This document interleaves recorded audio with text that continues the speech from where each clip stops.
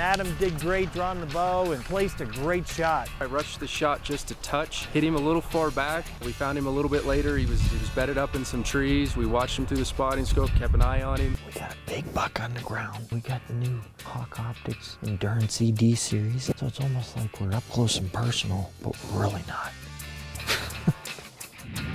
Ooh, look at this guy. It was a great day. To see Adam's face, to be able to know this was something he wanted to accomplish for a long time, man, that was priceless. Congratulations, brother!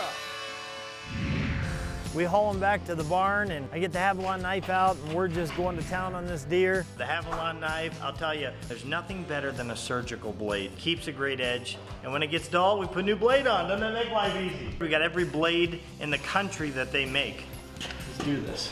I end up slicing my finger pretty good. And Freddie had an injury. Those knives are so sharp, you just have to be careful. That's crazy. So here we are at the Harteis Ranch cooler. You want to make sure you keep the meat under 40 degrees. You let it age a little bit. You want the meat to be in the best shape it can be, so we can either send it home with the clients or donate it away. It's gonna be good eating.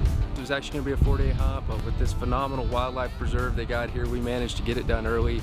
Excited to go home and see the